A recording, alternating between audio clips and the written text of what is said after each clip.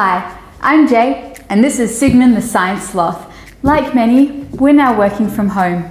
So, welcome to my living room. As you saw earlier, I love bubbles.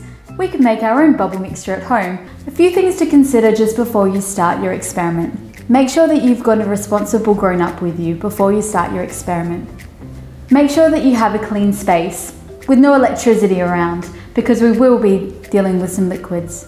If you're doing this experiment outside, just be aware of the wind conditions. You don't want to be getting bubble mixture in your eyes. Let's get some bubbles going. Are you ready, Sigmund? Once you have a clean and clear space, you can collect your ingredients.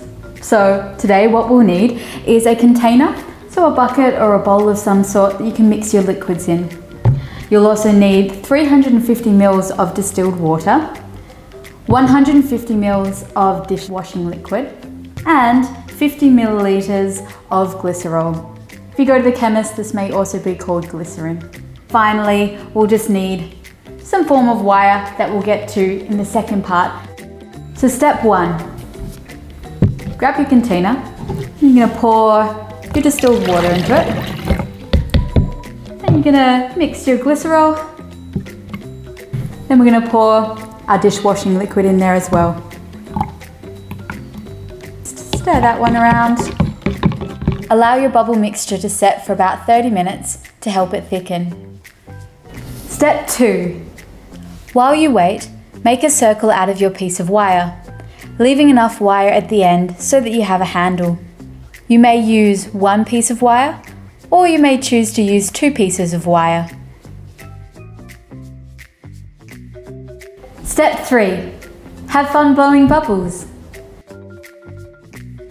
So what's the science behind bubbles?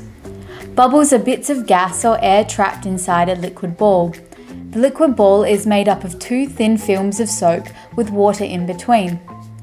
Bubbles always hold the gas or liquid inside of them with the least possible surface area for any given volume, which is a sphere. Scientists refer to bubbles as minimal surface structures. So why do we sometimes see rainbows on bubbles?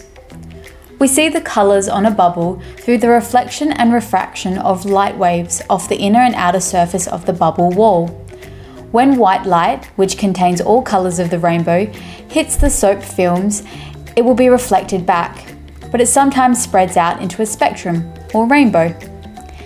As the 2 waves of light, one from the inner surface and the other from the outer surface, travel back, they interfere with one another, causing what we know as colour. When the waves reinforce each other, the colour is more intense. When the waves get close to cancelling each other out, there is almost no colour. That's why sometimes we can see rainbows and sometimes we can't. Thanks for joining me and Sigmund today. If you've had fun doing this experiment, then let us know on social media by using #SciTech@home. See you next time.